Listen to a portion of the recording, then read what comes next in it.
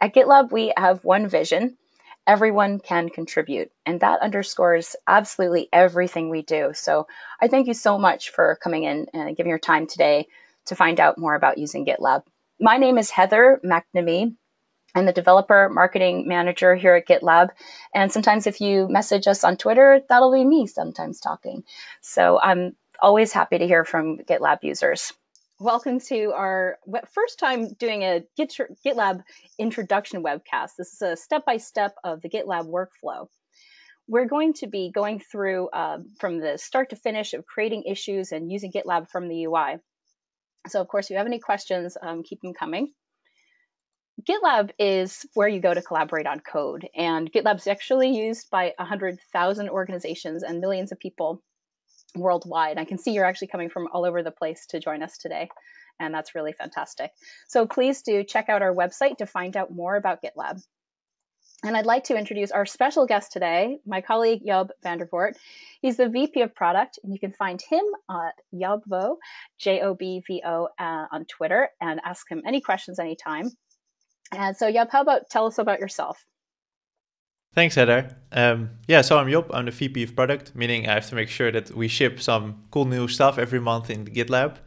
And I think with that, I will just drop into what we're going to talk about today.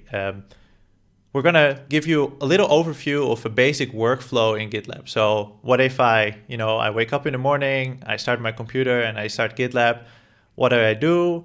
And if I want to make a change, how do I do that exactly? And what is the easiest way to do this?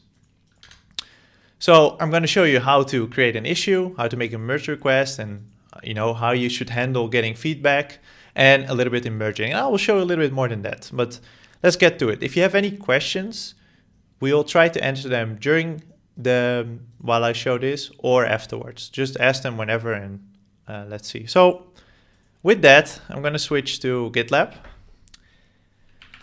And what you see right here is my little instance. This is my own little GitLab instance where I have all my important projects like cats versus dogs, but we'll get to that later. When I start GitLab, this is what I see. So you have the navigation here on the left that you can unfold. And you see here all my projects, and I can, for instance, look at my activity. But what I would typically do nowadays, and this is only since the last GitLab release, is rather than looking here, the first thing I do is I go to my to-dos. And my to-dos, I will show you what they are. You can see them here on the left, or more conveniently, I think, is here in the top right. You see a little 7, meaning I have 7 to-dos. So let's have a look at them. So in the to-dos, you see whenever someone in GitLab assigns you something or mentions you anywhere, like you see Heather did here, she wrote @Job, and automatically GitLab makes a to-do here. And that allows me to quickly have a look and do something with that. If I'm happy with it and I don't want to do anything with it, I can simply press done. And in that case, the to-do automatically gets removed. But if I actually go there and I do some sort of action, GitLab will also remove it from my list. So it tracks whether you still have things to do. So in this case, we see that Heather mentioned me on a merge request. We see here the reference of the merge request, which is a 1. So bang, you can reference a merge request, and a 1 is the number. And she says, can you give this a quick check in the cat project? So let's have a look. All right, so here I see a work in progress merge request.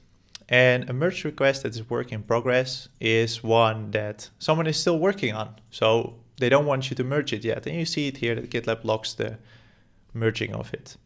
So we have here the merge request by Heather, and she asked me here in the bottom, can you give this a quick check? And I was linked here when I clicked on my to-do. So I'm going to look at the changes she made. So there's a number of commits here already, some by mine, some by her. And she says, and she added these types of cats. Now, let's have a look. What do I have to say about this? I think it's a nice list, but my cat used to be called Mouse, and I really want my cat to be added there as well. So maybe I can say here, Heather. And if I type add, then I automatically get a suggestion for whoever I can mention, and they will get a notification and a to-do of this. So I'm going to say, Heather, can you add my cat? Her name was Mouse. All right, so I add a comment, and we see if we go to discussion, you see that here it appears as well.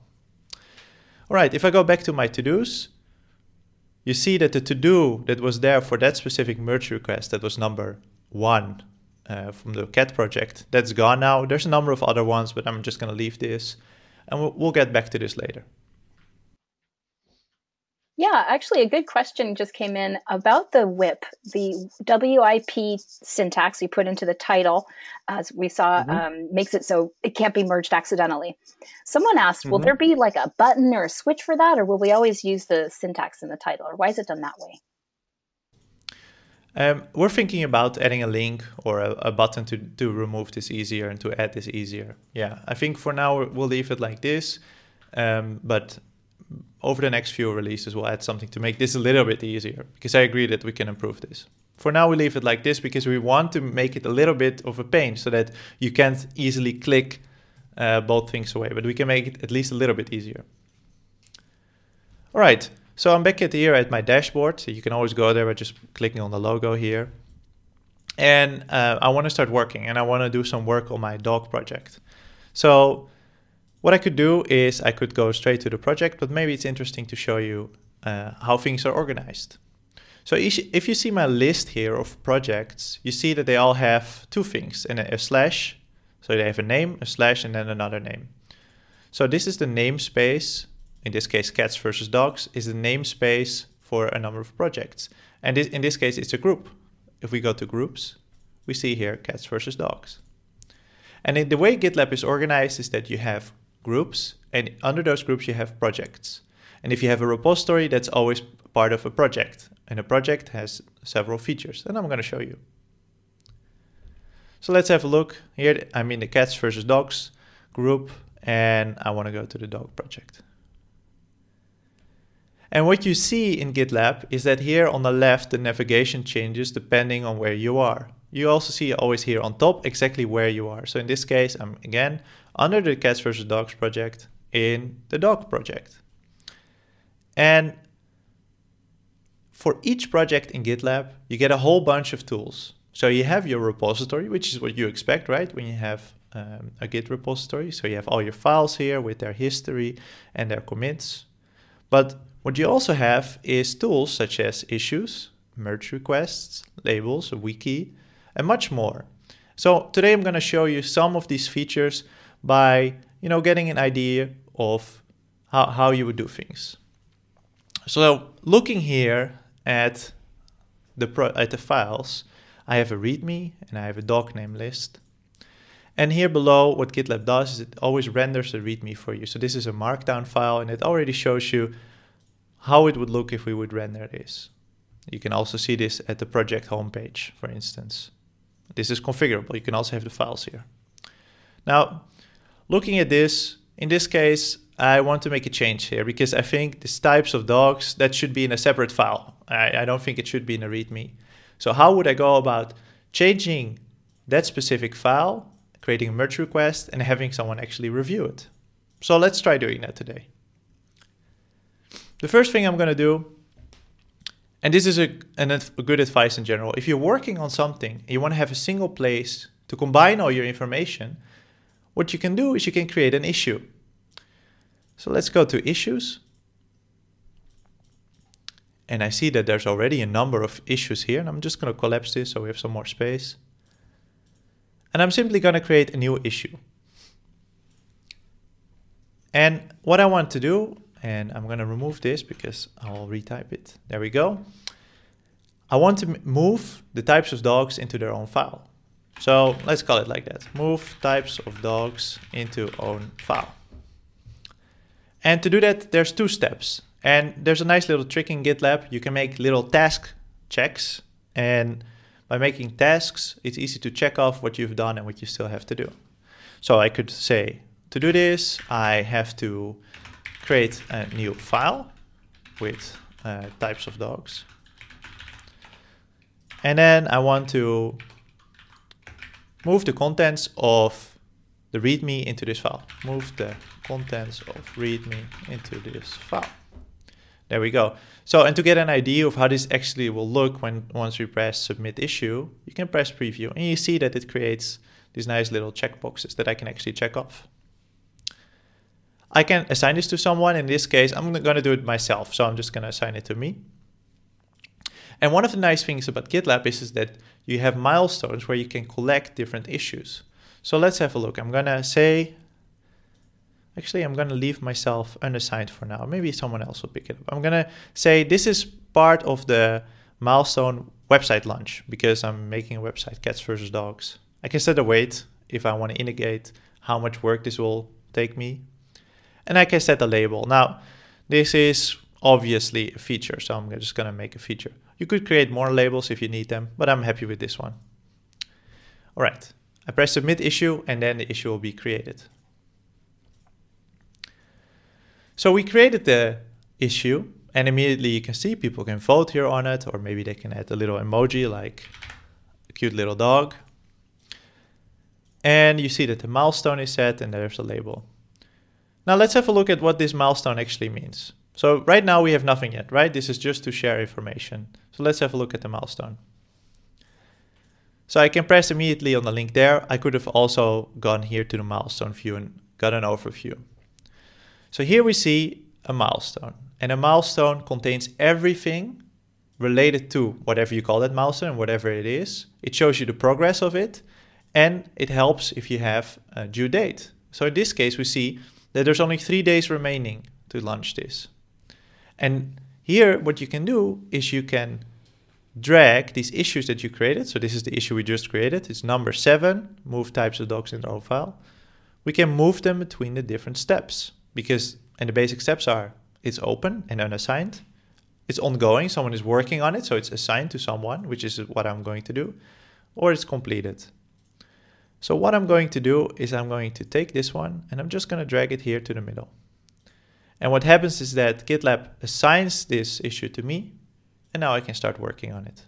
And this doesn't really do anything other than saying, okay, Job is working on this, but this is important to show to your colleagues or the people you're working with, I am working on this. If you happen to come across this, you know who to contact. All right, so I said now that I'm going to do this. Now we should start actually doing this. So I'm going to go back to the files. And the first thing I want to do, remember the issue? I wanted to create a new file with doc types. So I'm just pressing this plus and I can say new file. We've had a few questions actually asking about the Markdown file format that you've been using. Maybe while you are demoing it, you can talk a little bit about it.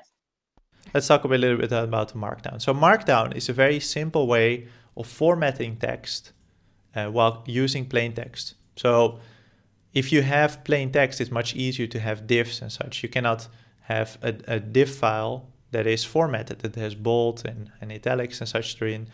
And Markdown is an alternative way to still have this nice, rich rendered text, but still be able to use it as a plain text file. So, and for that, the Markdown standard is just one. There's several others that can do this, for instance, RDoc. And it's a simple way, and GitLab automatically recognizes this type of file and renders them in a nice way. And you can use it anywhere. So whether it's in comments or in issues or in merge requests, you can use Markdown anywhere. So in this case, I'm going to use Markdown as well. Let's call it types of dogs. And I'm going to say .md, which stands for Markdown. You can also do Markdown, but I like the short form. And I just want to create the file and I want to give it some title. So I'm going to use $, which translates to the HTML tag h1, which should give you an idea of what it means. So, and this is types of dogs. Now, it's very important that if you make a change and you're going to commit it, and I assume that you know what it is, we're going to say, we'll put this in the history of the repository, that the commit message indicates what the intent is of your change. So in this case, it's really obvious. We just want to separate file for types of docs. And now we have to say this, specify the target branch. Now, the default branch is the master branch. So that's where everyone starts working from and then merges back into. but we don't want to make directly changes on there. If we make a mistake, or we want to make sure that someone reviews it before it gets merged, we shouldn't immediately commit that to the master branch. So we're just going to rename this, and we'll call it types of dogs. And the nice thing is that GitLab automatically says here, oh, start a new merge request with these changes. So I'm just going to press commit. And what GitLab does now is it creates this file, it takes all the contents, it puts it in a repository with a commit on a new branch that we created, and it uses that branch to create this merge request. So we did all those things with just a single click. And right now we're in the new merge request window, and here we see the request to create a merge request. This is really good. There's a few questions now that we've done a few different actions while people have been watching. And someone asked a question, everything that you're showing in the UI, you're actually showing things like creating commits, and you created a branch. They want to know, can you actually still do everything with Git from the command line? And then does that get represented within the project also? Yeah, absolutely. So when I use Git from day to day, most of the things that I do, especially if it's larger things, or for instance, complex development workflows, I do it through Git on the command line. And whatever you do on the command line, whenever you push to GitLab, because you set GitLab as a remote, then everything will just appear there and it will work exactly like you expect it to. In fact, when I push a commit from the command line to GitLab and I go into GitLab, GitLab says, hey, I saw you just push some new commits. Do you want to create a new merge request from that? So you have the similar kind of quick workflow, but it's also fully supported with the command line. Very good. And some questions about what's going on with Git underneath all of this. Someone was asking, what is a branch? And then, is there a limit to the total number of branches that you can actually work on simultaneously? Maybe you can talk a little bit about what's going on with Git underneath. Yeah, so Git is completely distributed. So you normally use it locally. And then whenever you're happy, when you're satisfied with the change that you've made, you want to share it with someone else, you can just distribute it to another remote location or another location like GitLab itself. So whenever you push a branch to GitLab, it just pushes it into the repository, the same representation of the repository on GitLab servers or on your own servers if that is where you run GitLab. Now, you can have as many branches as you want. A branch doesn't cost you anything. The only thing that Git tracks is the difference between where you branched off from and the commits that you made. And everything else, it doesn't duplicate, so it doesn't need more space. So you can create millions of branches without any problem. Typically, and I will show you this in a bit, you will actually remove the branch after you merged it. So in most circumstances, for a typical repository, you might have a few hundred branches alive at the same time, but definitely not more. But there's no real limit to it though. That's brilliant. Cool, good stuff. Right. I suppose we've seen a little bit of what's going on underneath there. People are asking questions that are Git related. I'm going to keep those coming, and we're going to start looking at some stuff that just GitLab does, I guess, soon. Yeah, so I'm now creating a merge request with the changes that I made. I've assigned it to myself. I'm going to put this here in a milestone so that we can easily track it. And I can add a label. I don't have to, but I could. Now in the bottom here, we see that I made a single commit, separate file for types of dogs. And if I click on changes, I see here that I actually made this change, that I created this file and that I added a line here. So let's submit the merge request.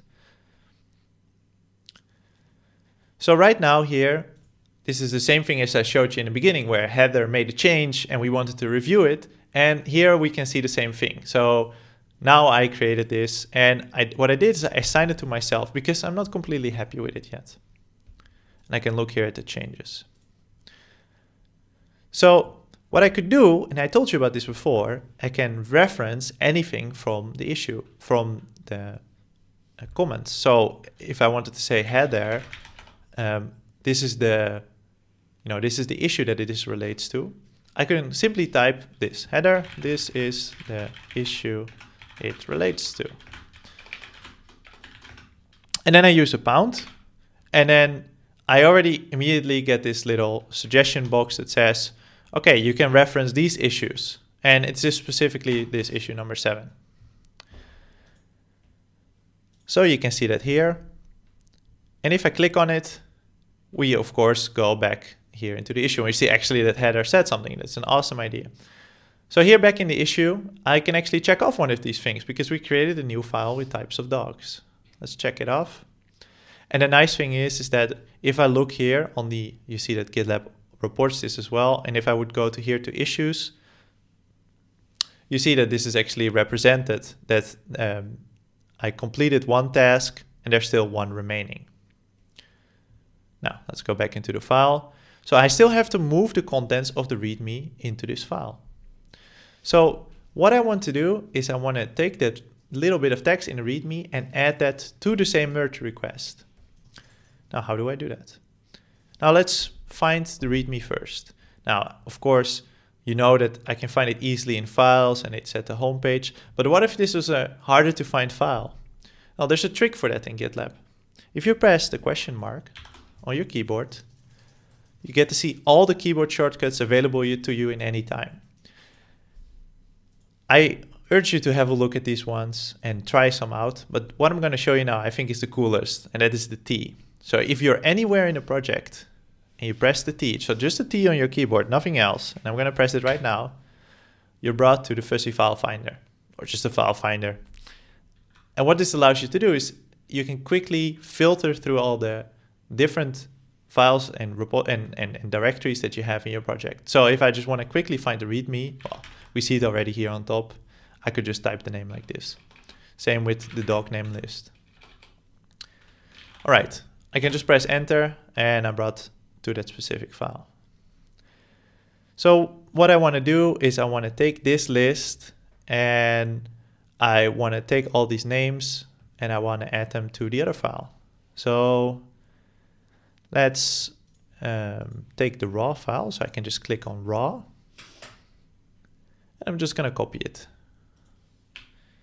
So now you see the difference between this is the raw file. So this is like the plain text version. And this is the rendered version that you see right here.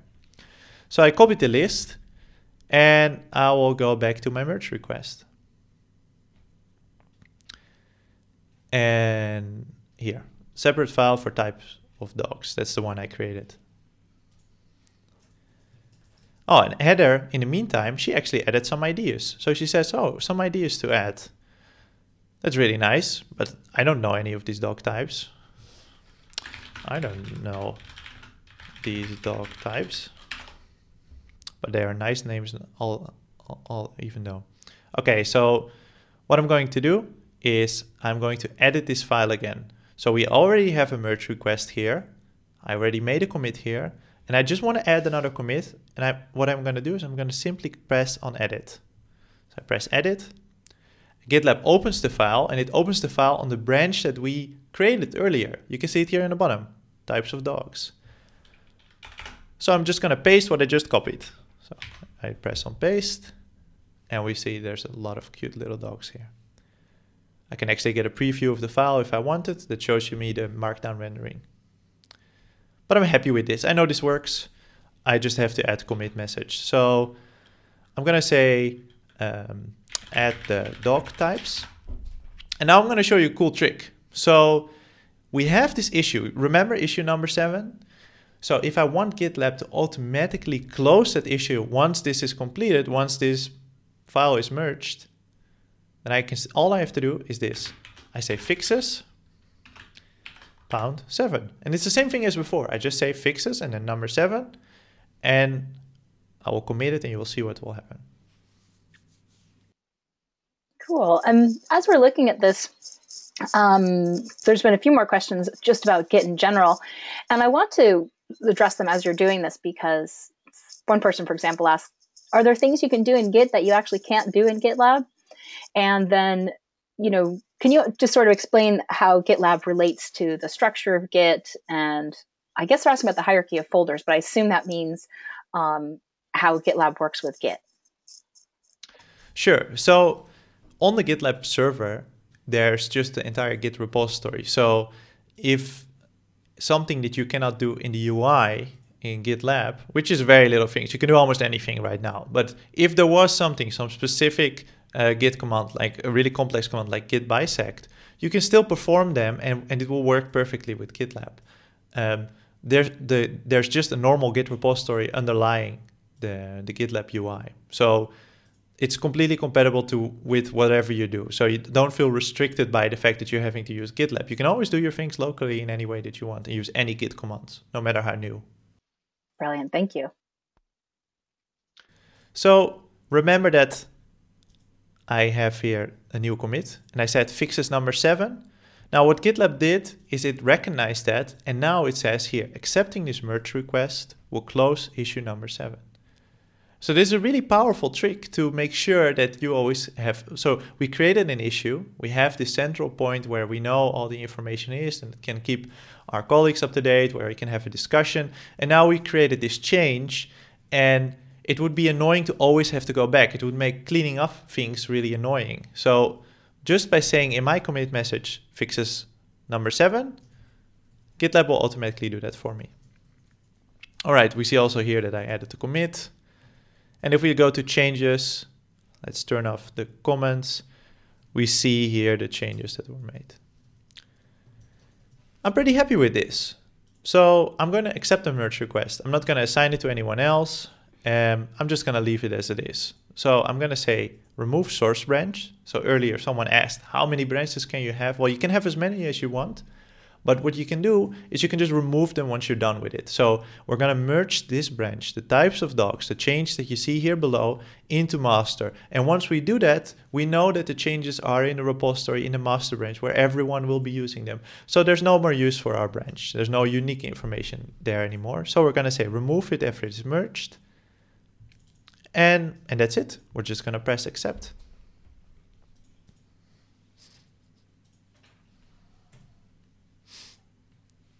All right, so what GitLab did now is it merged the change into the branch.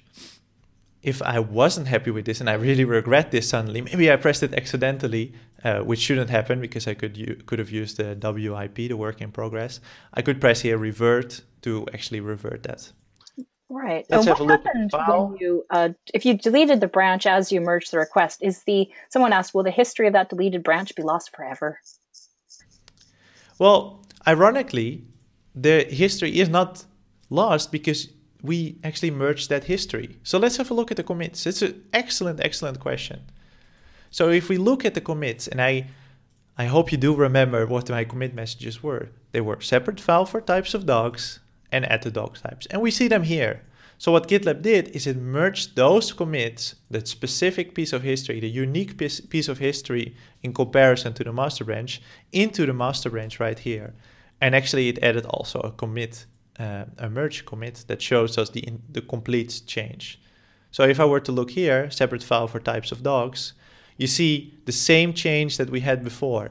The commit ID is still there, but the only difference is that it merged into master. But the same changes are there. And then we see the next commit that I did, add the dog types. We see that all it did is just added these dog types. And if we go to the merge commit, we see the changes all together. And in fact, if we look here, we see that it even links back to the merge request. So we see merge request number 5. And if we click on it, we see the merge request that we made earlier. So we know that the files are here. We know that the changes are here. You can see the history here in the commits.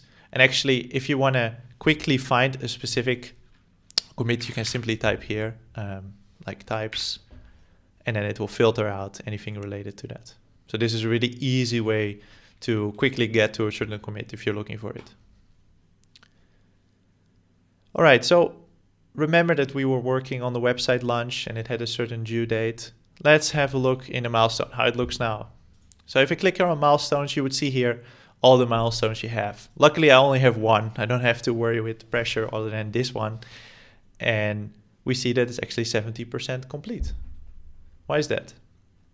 Well, we see that GitLab automatically completed or closed the issue. So remember, this was the issue that we had. And if I click on it, we see here that it's closed. And it was done automatically by merge request number 5 and the specific commit that is related to that. You can actually check this one off, but it doesn't really matter anymore. So let's go back here to the milestone. So we see now that this one has been moved here automatically, and the merge request that we linked here as well, it was number 5. You see it right here. All right, so we proposed a change by making an issue. We actually made the change in GitLab and made the merge request. And then we merged it and we closed the issue. So now that I did all this, and let's say that this took me a whole day, it's important that I should check my to-dos, right? And if you've been paying attention, this one actually went up again. Hey, Heather apparently is done with her merge request. She assigned me the merge request. Let's have a look. And that was actually pretty quick because this was already 23 minutes ago. So I asked Heather, hey, Heather, can you add my cat? The name of my cat was Mouse. Let's look if she actually did it. She said she added it. And look here, there's Mouse at row 15. And we can see at the commits add Job's cat name. Great. So she assigned it to me. And because she assigned it to me, I take responsibility for this. So I should be the one deciding whether to merge it or not. Well, I like the fact that she added my cat. I like the changes. I see that she linked an issue, so it will actually close issue number 2. So I'm happy with it. So I'm going to say again, remove source branch, and I'm going to accept it. Yeah, while you're doing that, it's interesting. Some people are asking a few questions. Isn't it good for the history and easy backup to actually save those branches? And they're wondering, like, should you actually not, delete those? And is this merge by default no fast forward, what we're seeing here on GitLab.com? So first, to answer the question about the branches, you don't lose anything, right? The changes that you made, the specific commits, they still exist. You don't lose the history at all. There's no good reason to save a branch which does not contain any unique information. If you make any commit ever and you do something else with it later on, even more complex Git commits, you can always find it back in the history. So nothing changes in that regard. So no, there's no good reason for you to save your branches. If there is unique information in a branch, yeah, you should keep it. For instance, the GitLab releases, we put them in separate branches because then we can continue working on in the master branch while we have a certain branch that is reserved for that release. We can do another webcast on that just to say that it's pretty complex. It is. Some questions about some of the things you've shown as well. Some of these things are happening magically when you add, fixes number, ID number or closes ID number. 2 questions. First of all, will that work if you're doing that from the command line? And then secondly, what if they don't use the right syntax, or maybe they want to use a different syntax? Either if someone makes a mistake with the syntax or about maybe configuring that syntax. So if you make a mistake in the syntax, no big deal. There's 2 things you can do. You can make another commit or a comment to do the same thing.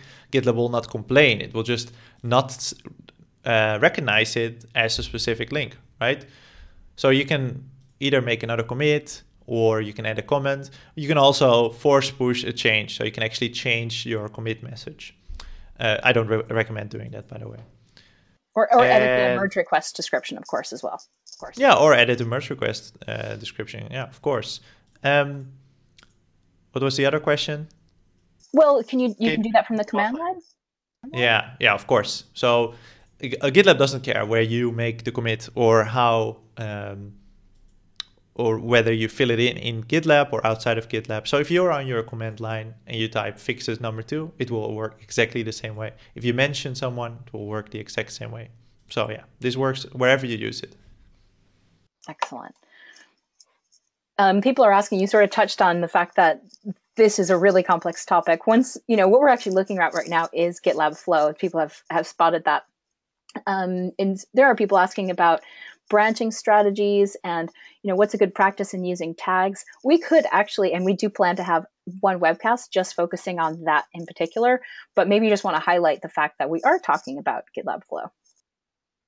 Yeah, so the basic flow that I followed is what we recommend, and it's part of GitLab flow. So GitLab flow encompasses more than this. It relates to more complex branching types, but the very basis of this, where you have a master branch, you branch off from that, you change something, you make a merge request, and you merge it back into the master branch, and that's it, and you throw away your branches. That is the very basics. And the thing about this strategy is that it's very simple, it's very easy to use, but it scales incredibly well. It doesn't matter how big your team is, it keeps scaling because you are encouraged to make smaller branches, to make branches and merge them in quickly and get review all the time. And that works really well in our experience. And it doesn't really matter how big your team is. So let's review, and then we have still some time for questions, I think. Heather will let me know. So what I said is, start by creating an issue, right? Make sure that you communicate what you're doing, and it's a nice place to have comments about your work. Then get your work out as early as possible. And we saw that Heather did this excellently. She added a work in progress in front of a merge request so that I could give early review before even merging it. And then later, after I added some comments, only then she opened it up for actually merging it. Use the code review tool that we have in merge requests. You can add line-by-line comments on divs. You can do it in merge requests. It's really important. You want to make sure that whatever you merge is good. And, make it easy to find things. If you reference things by using a pound sign to an issue, or add mentioning someone, or even better, using fixes this or closes this, then GitLab will automatically link all those parts and even close automatically issues for you.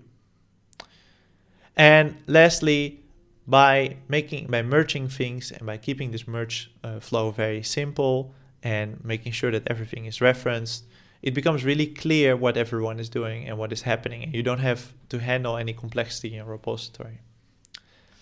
So with that said, Heather, are there any more questions? Yeah, quite a lot of questions, actually.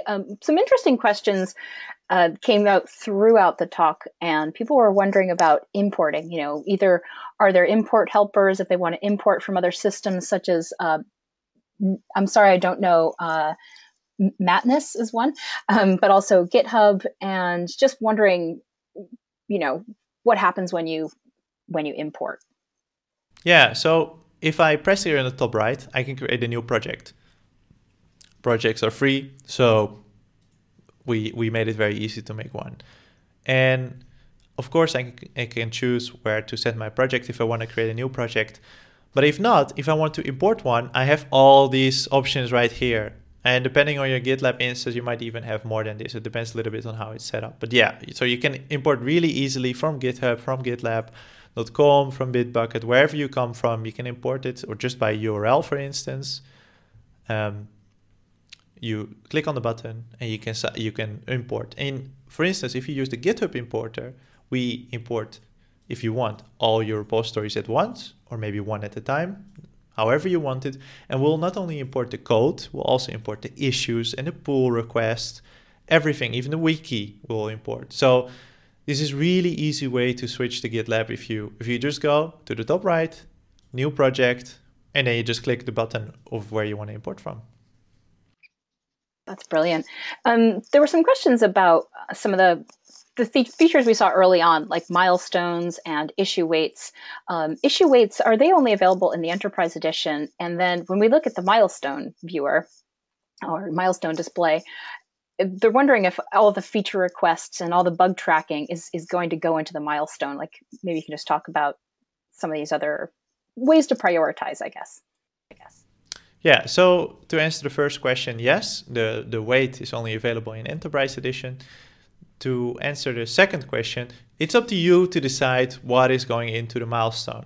So the way that I like to think about it, for instance, with GitLab, we have a release every month. So what we do is, for all the issues that we want to have in a certain release, we'll put those in a milestone. So we'll call a milestone, for instance, GitLab 8.6. This is the one we're working on right now. And then for all the issues that we want to do for that release, we'll just put it on that one. And of course, we set the due date to March 22nd, which is when it will be released. So it's really obvious for us, oh, there's so many days remaining, and we are so far in the milestone, actually. Good stuff. Again, some more questions about, obviously maybe people are looking at this webcast and wondering about moving. What about automatically mirroring a GitLab repo on GitHub or vice versa? Yeah, so with GitLab Enterprise Edition, you can actually have automatic repository mirroring. So if you would want to do this, you can do that. You can set it up. You can point it to any Git repo to automatically mirror it, and GitLab will make sure it stays in sync. You can evenly have branches that are not synced. But then we're going into specifics. Very good. And some questions about GitLab CI have come through, and I wanted to point out that we have a complete webcast all about that on April 14th with our GitLab CI team. And the great thing about that is we're going to show you step by step how to use GitLab CI, set up runners, and then you're going to see a little bit of behind the scenes and how it's built. I guess I've sort of answered the question in a way, but where does GitLab CI fit in this workflow? So the nice thing about GitLab CI is that it's not a separate part anymore. It's completely integrated in GitLab. I skipped over it for this demo, but it's all up in there. So for this repository, I actually didn't have any CI integration. But what you would see is that in your commits, for every commit, you would see the status from GitLab CI. You, of course, have here the builds of CI. And as I said, I left it out of this project to keep it simple, but you would see here all your builds. And most importantly, you would have here in your merge requests, you would see here the status of your CI for this specific branch. And you can even have GitLab automatically merge things depending on the outcome of the build. So there's a lot of cool stuff we have to show from CI, and I think this is the reason why we have a separate webcast on that, because there's just so much to talk about and so much to show. But yeah, if you're talking about CI in GitLab, it's everywhere, and we're continuously working to improve this, to add more places to integrate CI. Excellent. And there's a few questions about, okay, can you reopen an issue? And someone actually asked, what if you found that, there was a regression or some type of problem? Would you actually go and open a new issue yourself, or would you reopen an issue? What approach would you take? It depends a bit. So what I typically do is, if there's a bug, that's a reason to open a new issue. If you want to revert something, or maybe someone implemented a certain feature, but it's not complete yet, that's probably a good reason to reopen an issue. And you can reopen an issue. Just go to closed, and well, this is the one we just closed, right?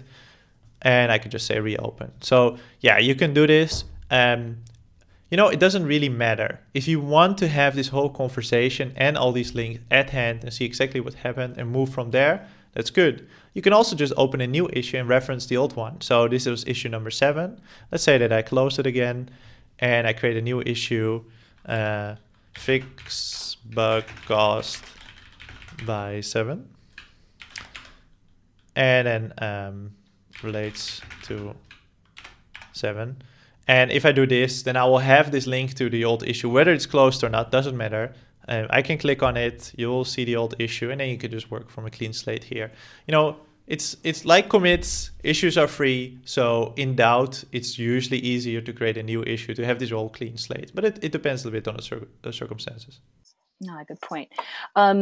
Curious, actually, as well. Oops, excuse me for a second. Sorry. Lost my questions page.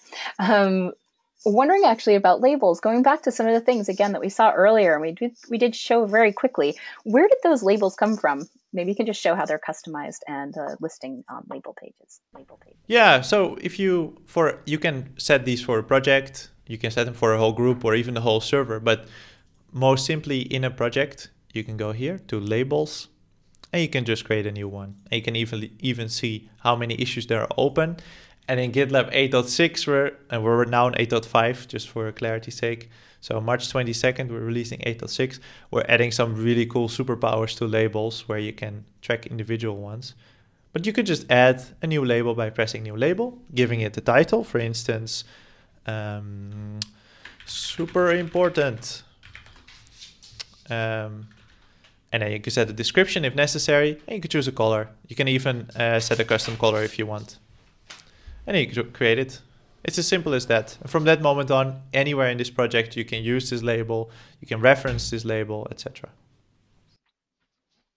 That's good stuff. And maybe you can take us back again to the milestone view. I think it was fantastic to see when you pulled over an issue, but someone has asked, can they just manually change the milestone project progress?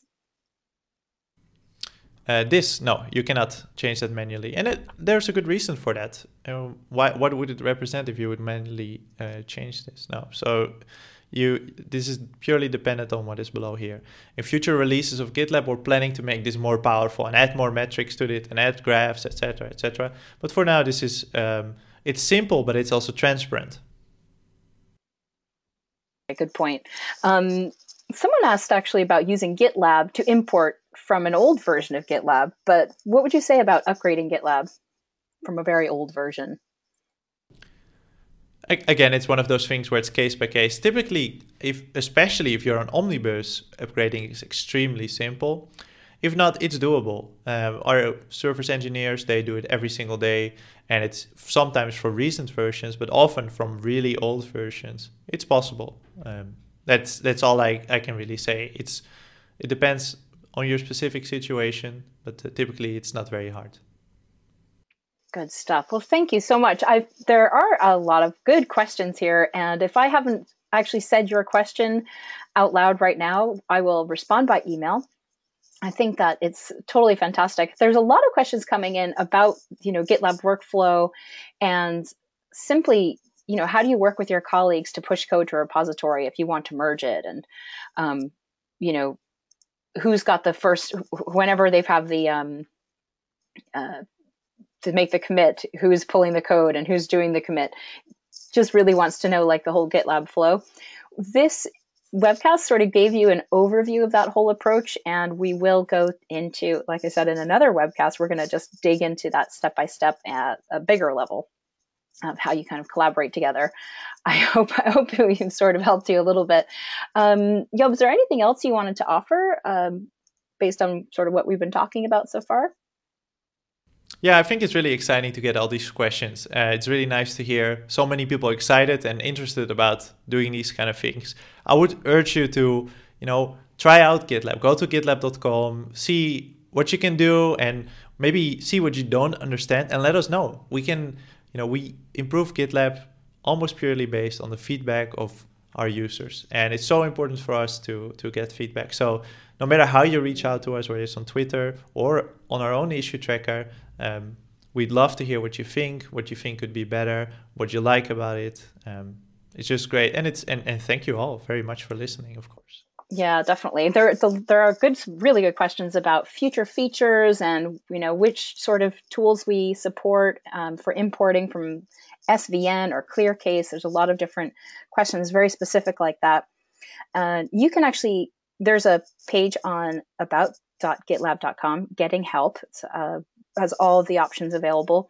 But if you're using gitlab.com, we have a support issue tracker for that. If you would like to get support, of course, you can pay our team to give you 24/7 support. I think it's 24/7 support, I should say.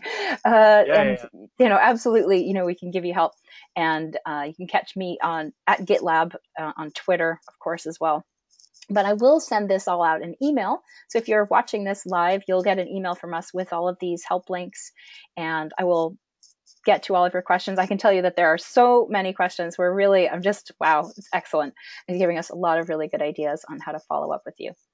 So with that said, thank you all very, very much for attending. We're sending you the recording. I guess that's it there. Thank you so much, Job, for your demo today. Yeah, happy to do it. Thanks everyone for watching. Okay. All right. Bye-bye.